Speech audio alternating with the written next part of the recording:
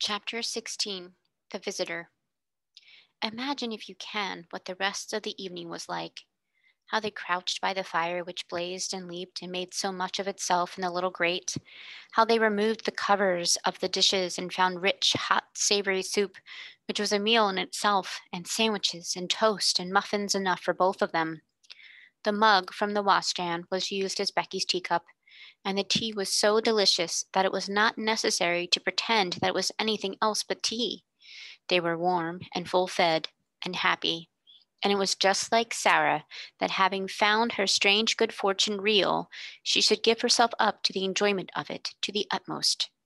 She had lived such a life of imaginings that she was quite equal to accepting any wonderful thing that happened, and almost to cease in a short time to find it bewildering. I don't know anyone in the world who could have done it, she said. But there has been someone, and here we are sitting by their fire, and it's true.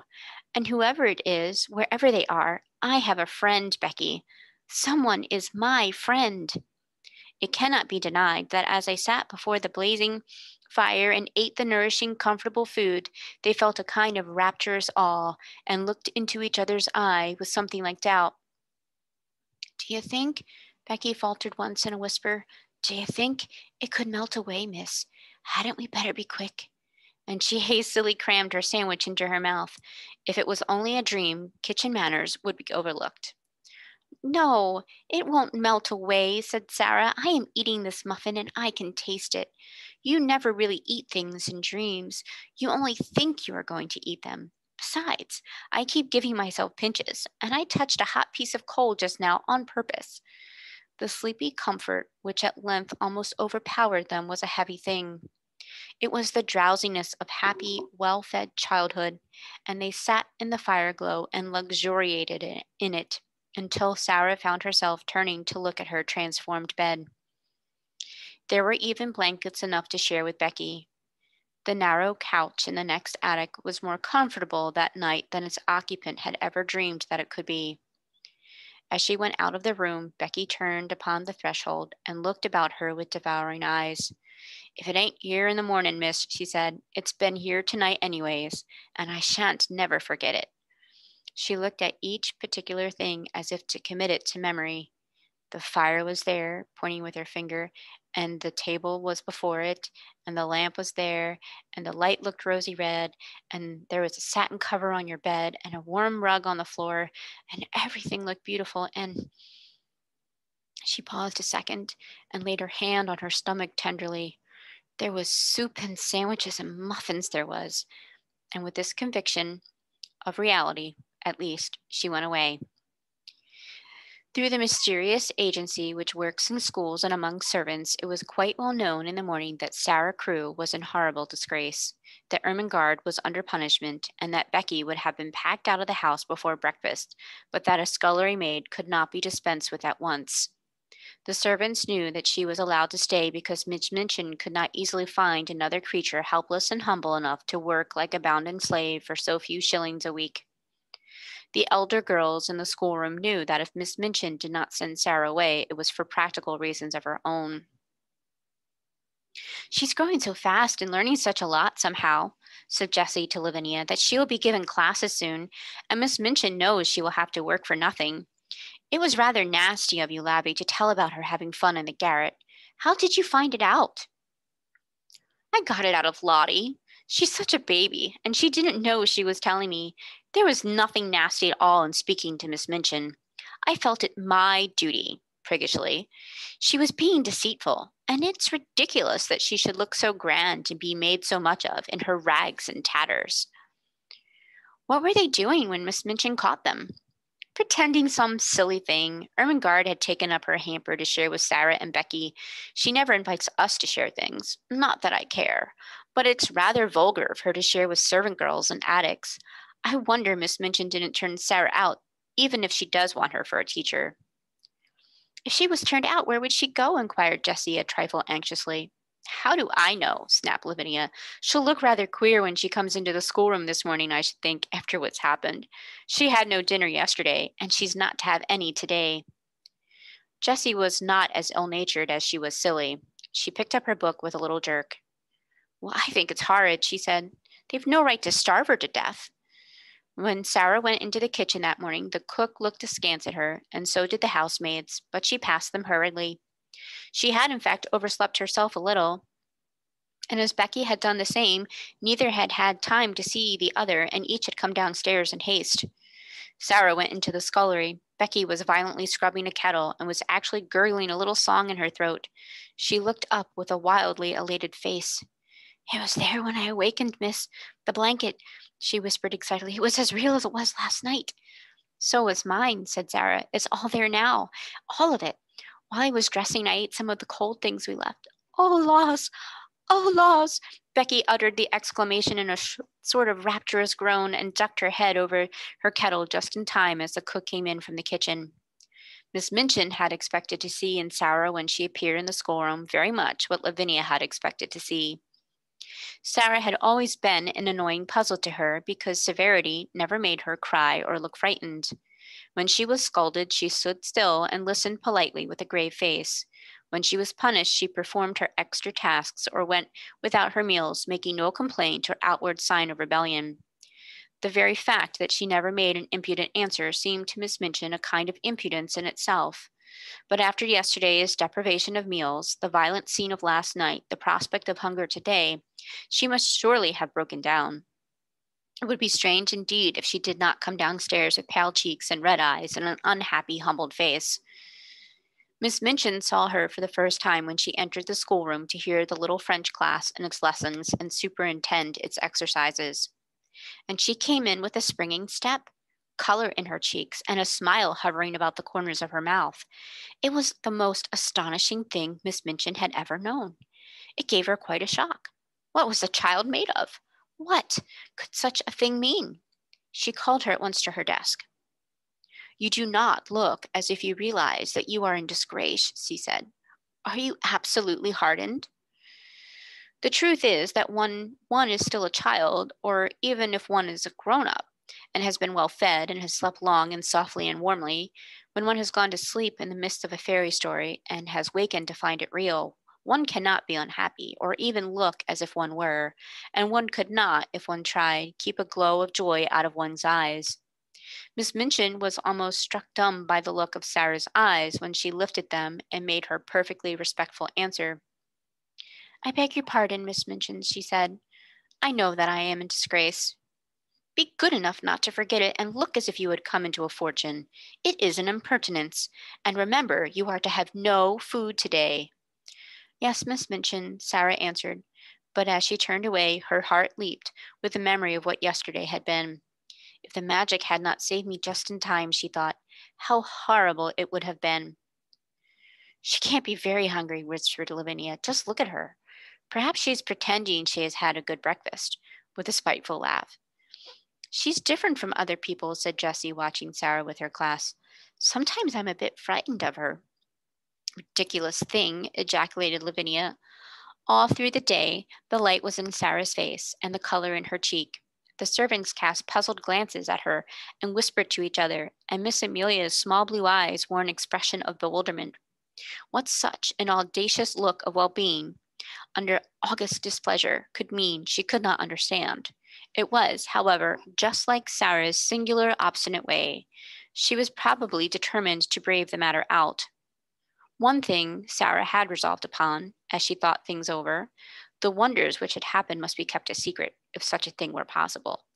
If Miss Minchin should choose to mount to the attic again, of course all would be discovered, but it did not seem likely that she would do so for some time at least, unless she was led by suspicion. Ermengarde and Lottie would be watched with such strictness that they would not dare to steal out of their beds again. Ermengarde could be told the story and trusted to keep it secret. If Lottie made any discoveries, she could be bound to secrecy also. Perhaps the magic itself would help to hide its own marvels.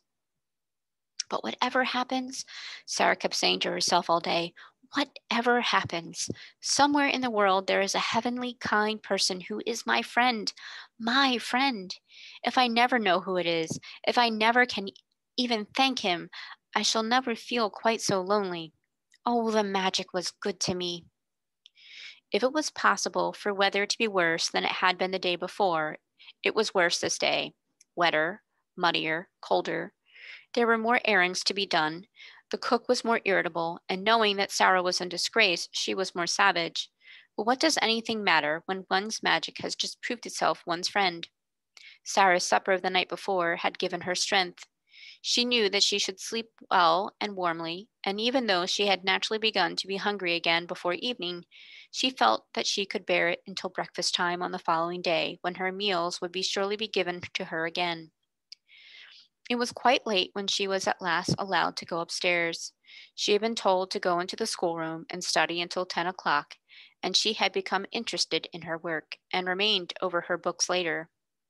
When she reached the top flight of stairs and stood before the attic door, it must be confessed that her heart beat rather fast. Of course, it might all have been taken away, she whispered, trying to be brave. It might only have been lent to me for just that one awful night. But it was lent to me. I had it. It was real. She pushed the door open and went in. Once inside, she gasped slightly, shut the door, and stood with her back against it, looking from side to side. The magic had been there again. It actually had, and it had done even more than before. The fire was blazing in lovely leaping flames more merrily than ever. A number of new things had been brought into the attic, which so altered the look of it that she had not been past doubting she would have rubbed her eyes. Upon the low table another supper stood, this time with cups and plates for Becky as well as herself. A piece of bright, heavy, strange embroidery covered the battered mantel, and on it some ornaments had been placed. All the bare, ugly things which could be covered with draperies had been concealed and made to look quite pretty. Some odd materials of rich colors had been fastened against the wall with fine, sharp tacks, so sharp that they could be pressed into the wood and plaster without hammering. Some brilliant fans were pinned up, and there were several large cushions, big and substantial enough to use as seats. A wooden box was covered with a rug, and some cushions lay on it, so that it wore quite the air of a sofa. Sarah slowly moved away from the door and simply sat down and looked again. It is exactly like something fairy come true, she said. There isn't the least difference. I feel as if I might wish for anything, diamonds or bags of gold, and they would appear. That wouldn't be any stranger than this. Is this my garret? Am I the same cold, ragged, damp Sarah? And to think, I used to pretend and wish there were fairies. The one thing I always wanted was to see a fairy story come true. I am living in a fairy story. I feel as if I might be a fairy myself, and able to turn things into anything else. She rose and knocked upon the wall for the prisoner in the next cell, and the prisoner came. When she entered, she almost dropped in a heap upon the floor. For a few seconds, she quite lost her breath. "Oh, laws," she gasped. "Oh, laws, miss," just as she had done in the scullery. "You see," said Sarah. On this night, Becky sat on a cushion upon the hearth rug and had a cup and saucer of her own. When Sarah went to bed, she found that she had a new thick mattress and big downy pillows. Her old mattress and pillow had been removed to Becky's bedstead, and consequently, with these additions, Becky had been supplied with unheard of comfort. "Where does it all come from?" Becky broke forth once. "Laws, who does it, miss?" "Don't let us even ask," said Sarah. "If it were not that I want to say, 'Oh, thank you,' I would rather not know. It makes it more beautiful." From that time, life became more wonderful day by day. The fairy story continued. Almost every day something new was done. Some new comfort or ornament appeared each time Sarah opened the door at night, until in a short time the attic was a beautiful little room, full of all sorts of odd and luxurious things. The ugly walls were gradually entirely covered with pictures and draperies. Ingenious pieces of folding furniture appeared. A bookshelf was hung up and filled with books. New comforts and conveniences appeared one by one, until there seemed nothing left to be desired.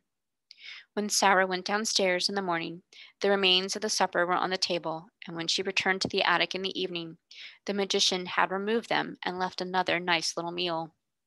Miss Minchin was as harsh and insulting as ever, Miss Amelia as peevish, and the servants were as vulgar and rude. Sarah was sent on errands in all weathers, and scolded and driven hither and thither. She was scarcely allowed to speak to Ermengarde and Lottie. Lavinia sneered at the increasing shabbiness of her clothes, and the other girls stared curiously at her when she appeared in the schoolroom. But what did it all matter when she was living in this wonderful, mysterious story? It was more romantic and delightful than anything she had ever invented to comfort her starved young soul and save herself from despair. Sometimes, when she was scolded, she could scarcely keep from smiling. If only you knew, she was saying to herself, if you only knew. The comfort and happiness she enjoyed were making her stronger, and she had them always to look forward to. If she came home from her errands wet and tired and hungry, she knew she would soon be warm and well fed after she had climbed the stairs. During the hardest day, she could occupy herself blissfully by thinking of what she should see when she opened the attic door, and wondering what new delight had been prepared for her. In a very short time, she began to look less thin. Color came into her cheeks, and her eyes did not seem so much too big for her face. Sarah Crewe looks wonderfully well, Miss Minchin remarked disapprovingly to her sister. Yes, answered poor silly Miss Amelia. She is absolutely fattening. She was beginning to look a little like a starved crow. Starved, exclaimed Miss Minchin angrily. There was no reason why she should look starved. She always had plenty to eat. Of, of course, agreed Miss Amelia humbly, alarmed to find that she had, as usual, said the wrong thing. There is something very disagreeable in seeing that sort of thing in a child of her age, said Miss Minchin with a haughty vagueness. What what sort of thing? Miss Amelia ventured. It might almost be called defiance, answered Miss Minchin, feeling annoyed because she knew the thing she resented was nothing like defiance, and she did not know what other unpleasant term to use. The spirit and will of any other child would have been entirely humbled and broken by the changes she has had to submit to. But upon my word, she seems as little subdued as if she were a princess. Do you remember, put in the unwise Miss Amelia, what she said to you that day in the schoolroom about what you would do if you found out that she was? No, I don't, said Miss Minchin. Don't talk nonsense. But she remembered very clearly indeed. Very naturally, even Becky was beginning to look plumper and less frightened. She could not help it. She had her share in the secret fairy story, too. She had 2 mattresses, 2 pillows, plenty of bed coverings, and every night a hot supper and a seat on the cushions by the fire. The Bastille had melted away. The prisoners no longer existed. 2 comforted children sat in the midst of delights. Sometimes Sarah read aloud from her books. Sometimes she learned her own lessons. Sometimes she sat and looked into the fire and tried to imagine who her friend could be and wished she could say to him some of the things in her heart. Then it came about that another wonderful thing happened. A man came to the door and left several parcels. All were addressed in large letters. To the little girl in the right-hand attic. Sarah herself was sent to open the door and took them in. She laid the 2 largest parcels on the hall table and was looking at the address when Miss Minchin came down the stairs and saw her. Take the things to the young lady to whom they belong, she said severely. Don't stand there staring at them. They belong to me, answered Sarah quietly. To you, exclaimed Miss Minchin. What do you mean? I don't know where they came from, said Sarah, but they are addressed to me. I sleep in the right-hand attic. Becky has the other one. Miss Minchin came to her side and looked at the parcels with an excited expression. What is in them? She demanded. I don't know, replied Sarah. Open them, she ordered. Sarah did as she was told. When the packages were unfolded, Miss Minchin's countenance wore suddenly a singular expression. What she saw was pretty and comfortable clothing of different kinds, shoes, stockings, and gloves, and a warm and beautiful coat. There were even a nice hat and an umbrella. They were all good and expensive things, and on the pocket of the coat was pinned a paper on which was written these words: To be worn every day. Will be replaced by others when necessary. Miss Minchin was quite agitated. This was an incident which suggested strange things to her sordid mind. Could it be that she had made a mistake after all, and that the neglected child had some powerful though eccentric friend in the background, perhaps some previously unknown relation who had suddenly traced her whereabouts and chose to provide for her in this mysterious and fantastic way? Relations were sometimes very odd, particularly rich old bachelor uncles who did not care for having children near them. A man of that sort might prefer to overlook his young relation's welfare at a distance. Such a person, however, would be sure to be crotchety and hot-tempered enough to be easily offended. It would not be very pleasant if there were such a one, and he should learn all the truth about the thin, shabby clothes, the scant food, and the hard work. She felt very queer indeed, and very uncertain, and she gave a side glance to Sarah. "Well," she said in a voice such as she had never used since the little girl lost her father, "someone is very kind to you. As these things have been sent and you are to have new ones when they are worn out, you may as well go and put them on and look respectable. After you are dressed, you may come downstairs and learn your lessons in the schoolroom. You need not go out on any more errands today." About half an hour afterward, when the schoolroom door opened and Sarah walked in, the entire seminary was struck dumb with amazement. "My word!" ejaculated Jessie, jogging Lavinia's elbow. "Look at the Princess Sarah!" Everybody was looking, and when Lavinia looked, she turned quite red. It was the Princess Sarah indeed. At least since the days when she had been a princess, Sarah had never looked as she did now. She did not seem the Sarah they had come she did not seem the Sarah they had seen come down the back stairs a few hours ago. She was dressed in the kind of frock Lavinia had been used to envying her the possession of. It was deep and warm in color and beautifully made. Her slender feet looked as they had done when Jessie had admired them, and the hair, whose heavy locks had made her look rather like a Shetland pony when it fell loose about her small, odd face, was tied back with a ribbon. "Perhaps someone has left her a fortune," Jessie whispered. "I always thought something would happen to her. She is so queer." "Perhaps the diamond mines have suddenly appeared again," said Lavinia scathingly. "Don't please her by staring at her in that way, you silly thing."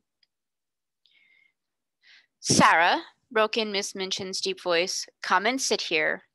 And while the whole schoolroom stared and pushed with elbows and scarcely made any effort to conceal its excited curiosity, Sarah went to her old seat of honor and bent her head over her books. That night, when she went to her room, after she and Becky had eaten their supper, she sat and looked at the fire seriously for a long moment. "Are you making something up in your head, miss?" Becky inquired with respectful softness. When Sarah sat in silence and looked into the coals with dreaming eyes, it generally meant that she was making a new story. But this time she was not, and she shook her head. "No," she answered, "I am wondering what I ought to do." Becky stared, still respectfully. She was filled with something approaching reverence for everything Sarah did and said. "I can't help thinking about my friend," Sarah explained. "If he wants to keep himself a secret, it would be rude to try and find out who he is.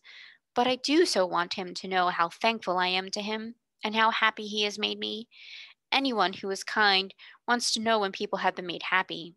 They care for that more than being thanked. I do wish."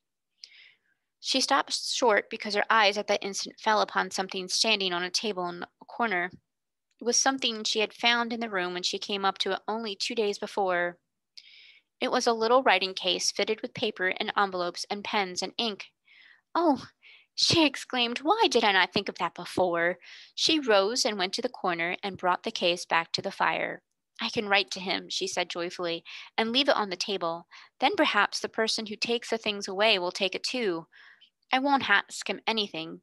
He won't mind my thanking him, I feel sure." So she wrote a note. This is what she said. "I hope you will not think it is impolite that I should write you this note to you when you wish to keep yourself a secret. Please believe I do not mean to be impolite or to try to find out anything at all. Only I want to thank you for being so kind to me. So heavenly kind, and making everything like a fairy story. I am so grateful to you, and I am so happy, and so is Becky. Becky feels just as thankful as I do. It is all just as beautiful and wonderful to her as it is to me. We used to be so lonely and cold and hungry, and now, oh, just think what you have done for us. Please let me say just these words. It seems as if I ought to say them. Thank you, thank you, thank you." The little girl in the attic. The next morning she left this on the little table, and in the evening it had been taken away with the other things.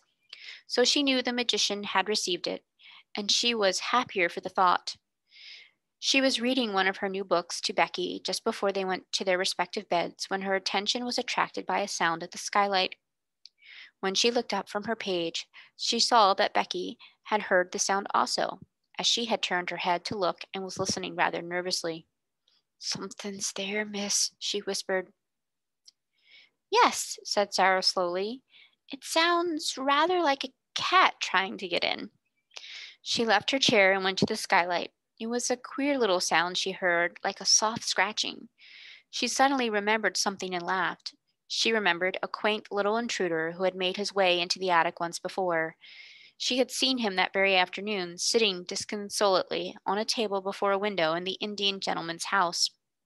"Suppose," she whispered in pleased excitement, "just suppose it was the monkey who had got away again. Oh, I wish it was." She climbed on a chair, very cautiously raised the skylight, and peeped out.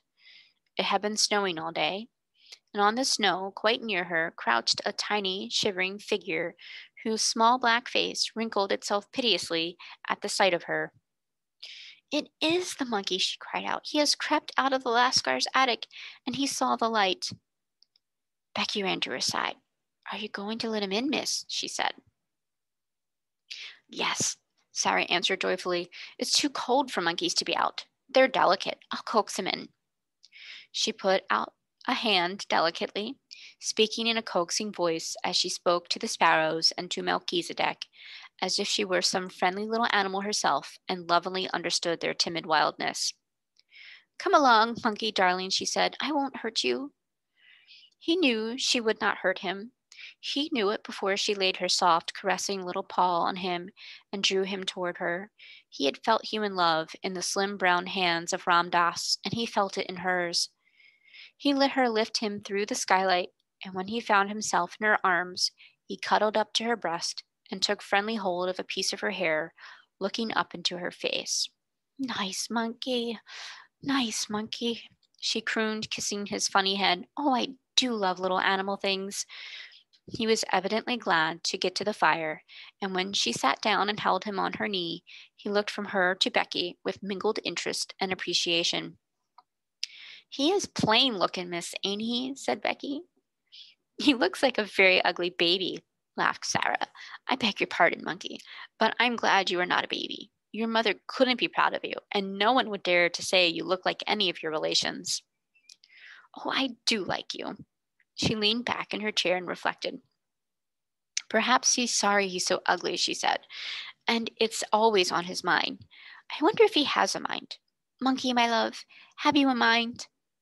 But the monkey only put up a tiny paw and scratched his head. "What shall you do with him?" Becky asked. "I shall let him sleep with me tonight, and then take him back to the Indian gentleman tomorrow. I am sorry to take you back, monkey, but you must go. You ought to be fondest of your own family, and I'm not a real relation." And when she went to bed, she made him a nest at her feet, and he curled up and slept there as if he were a baby, and much pleased with his quarters.